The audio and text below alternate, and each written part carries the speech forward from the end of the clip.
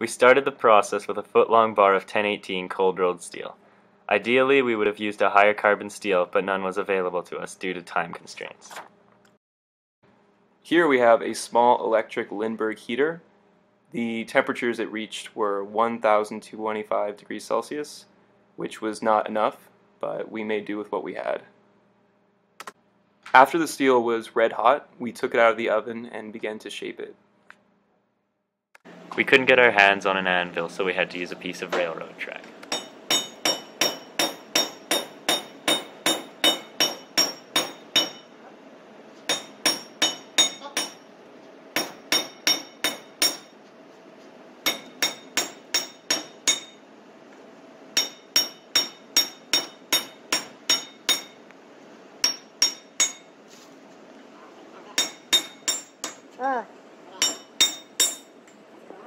Once we had the tang and blade formed, we used an angle grinder to clean up the edges and define the shape.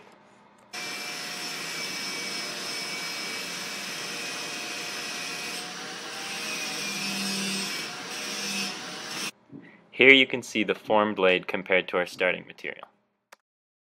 Once the blade was formed, we heat treated it. The process involved heating up the metal and quenching it. As Canadians, we decided to use snow for the quenching. We quickly found out this was a bad idea and repeated the heat treatment using water.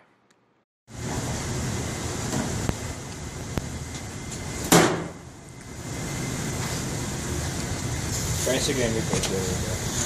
Replace. Oh, it's working. Replace. Yeah, just let it. After quenching, we put it in a tempering oven at 300 degrees for 3 hours. With the heat treatment completed, we proceeded to perform a Rockwell hardness test using the Rockwell C scale. Once the property tests were conducted, the blade was ready to be polished. We started with 60 grit sandpaper and progressively worked our way up to 1000 grit. With the blade finished, all we had to do was make a handle. We would have preferred to make it out of bone, but did not get the opportunity due to time constraints.